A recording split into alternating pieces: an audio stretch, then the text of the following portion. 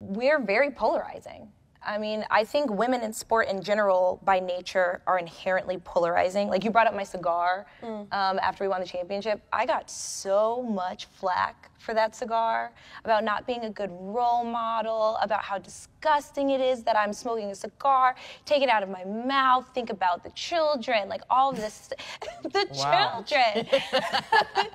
You were just MVP in a championship where Michael Jordan about the children. and Kobe Bryant had But a man would never photos. face that, is what you're saying, essentially. Yeah, and I think still, globally, the way in which we view women and transfers to the way in which we view women in sport, we're still caretakers. We're still like these symbols of like what children should aspire to be. Like my only purpose is to be an inspiration for little girls, but not to aspire anything for myself.